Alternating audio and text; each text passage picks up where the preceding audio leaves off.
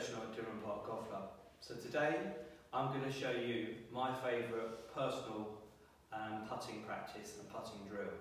So what I tend to do to see where my game's at with my putting is line up 4 balls from various different distances, going from short to medium to long, and just see can I hold all 4 golf balls, and I won't stop the practice session until I've got all 4 in. And it's a really good way to see where your game's at. You just take your time with each putt, line it up, pick your target, and then go. Well, all I'm doing, I've already pre-lined my balls up, getting myself set, visualising my target, and then hitting through to my imaginary line.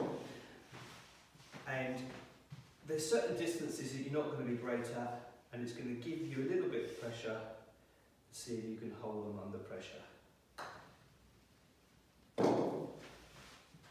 The last one is always the hardest because it puts the most pressure on, but also it's the furthest away.